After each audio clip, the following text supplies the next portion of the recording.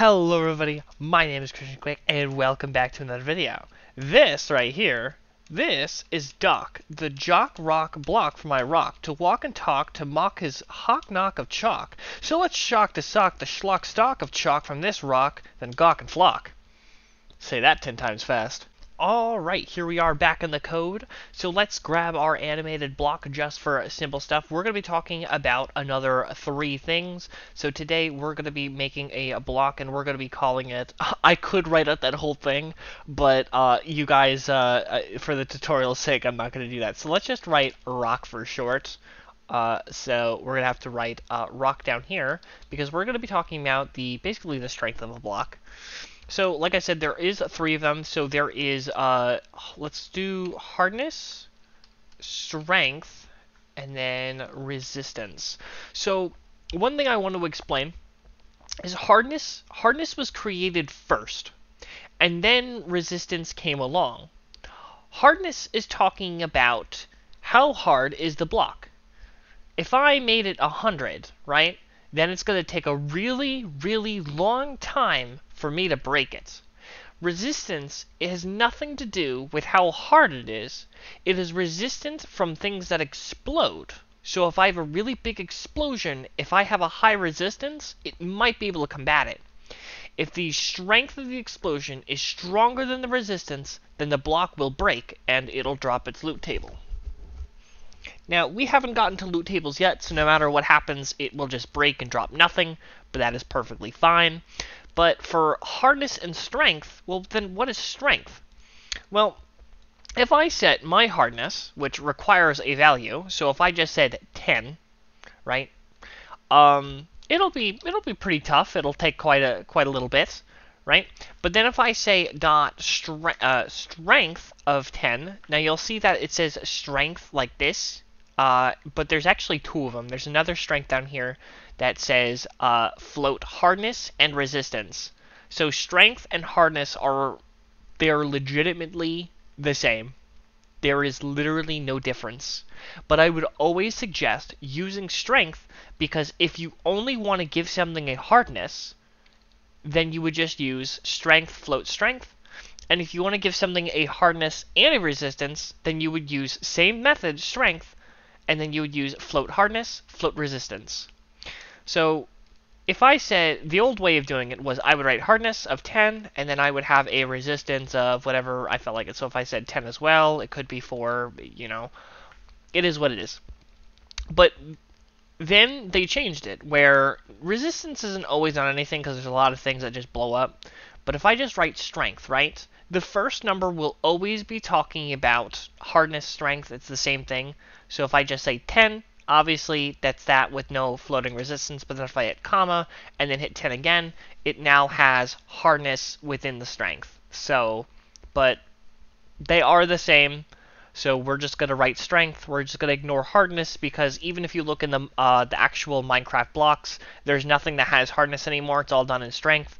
And either they use the hardness inside of strength to get that when you don't write in the resistance. So that's just the strength. But most people write it like this. Now, if you want a good reference on what the hardness and resistance of other blocks for, you can actually go on your thing and you can look up the Minecraft official Minecraft wiki. I don't know what page it'll brought me into, and then just look up hardness is probably a good one, and it's going to talk about breaking. And then here we have blocks of breaking, instant breaking, blocks by hardness. So we have stuff like this. So we can actually tell, here's your, what the actual hardness is. So we all know about block of netherite has a 50, water has 100, but that's just something that's coded, I guess. You can't actually break water with a pickaxe, although that would be funny. But you can go through a list of all of the ones that you want. This is just one way of doing it if you just want to look at all of them like really quickly in an organized fashion. If you don't really care about an organized fashion, you can look up resistance as well. It'll also give it an organized fashion. If you do not care about the organized fashion, well, then you can simply just look up your blocks, hit include non-project files, and then go to the one that says net Minecraft class. And then you can simply look up Control F, and then let's say what is the hardness and resistance of obsidian? Or, I could look up obsidian, and then this isn't right. Well, they're probably the same, but I want the actual obsidian. So then here we have strength is 50, and the resistance is 1,200. So that's pretty good. That's pretty good. And then one extra thing about hardness is so you can look them all up like this. One extra thing about the hardness or strength, however you want to call it at this point, if I look up like bedrock, so we know that bedrock is absolutely unbreakable.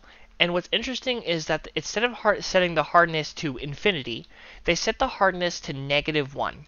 So if you just say that it's -1, then you can't break it, because a hardness can't be negative. As soon as you put a negative number on there, it's gonna be, you can't break it ever. So even if, and they just usually use -1 because -1 is enough. If you write any negative number, it'll obviously do the same thing, because anything lower than negative is still lower and also impossible. Resistance set to a really, really high number, but I guess technically this means that it's not impossible to blow it up. People do it all the time with glitches and stuff anyways. But that is really, all the tutorial is really set up through here, but we have, if I said the hardness is 10, and then the resistance is 10, and then we can reload our thing. Obviously, I would put in all of the files already, so I guess we can just take a look at it again.